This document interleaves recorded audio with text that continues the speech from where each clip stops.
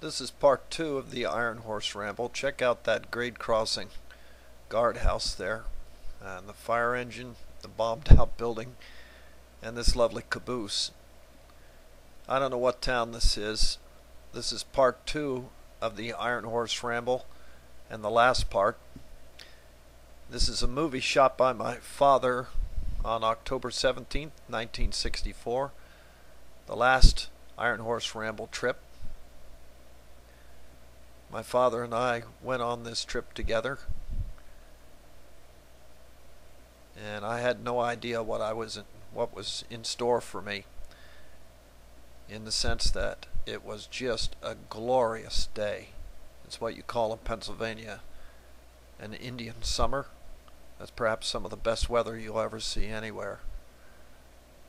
And my dad had told me we were going to ride a train, but he didn't tell me it was going to be like this. And it was a full day, I mean a long day, starting very early in the morning to get down to the Reading terminal. And I got to hang my head out the window, even though there were things like tunnel portals. It was a nice shot entering the tunnel and coming out the other side. Looks like we're the third car from the end. This is a photo stop at another nameless Pennsylvania town. My father was intrigued by this through-truss bridge in this picturesque Pennsylvania village. The trees were into their glorious autumn colors in a big way on this day. It just added to the beauty. Look at that river. If you know what town this is, or any of these towns, please write a comment.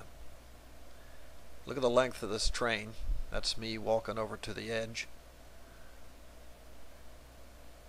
This is the baggage car, and they had the baggage doors wide open with just a couple 3 bars there to keep people from falling out.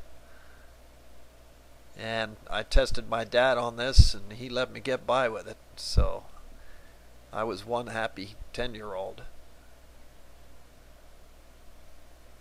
Now, our baggage car, at this point, the train is coupled up to a diesel electric locomotive, and the baggage car is right coupled behind the loco, which you'll see here. This is the locomotive as seen through the end door of the car.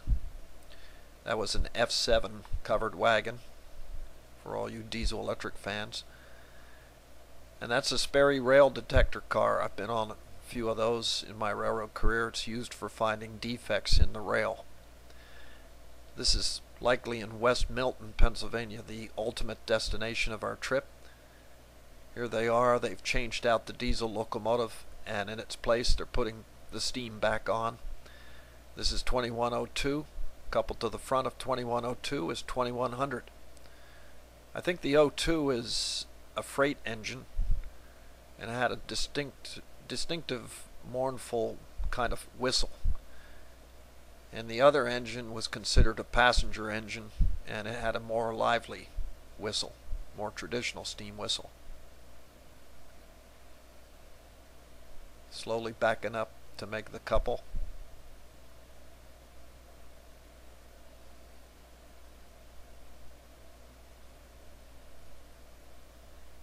That's me wishing I could be up there with the fireman. And of course, if I look at him long enough, maybe he'll get the point and let me go up there. But he didn't. And that never did work for me. I don't know why.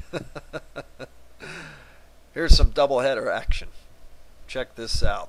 That's what they call heavy metal thunder. And my dad shot this with the telephoto lens. We're nearing the end of the film. At the end here is a clip of what looks like Philadelphia City Hall with scaffolding on it. Why, I don't know. Anyway, I hope you enjoyed the film, and please feel free to make comments.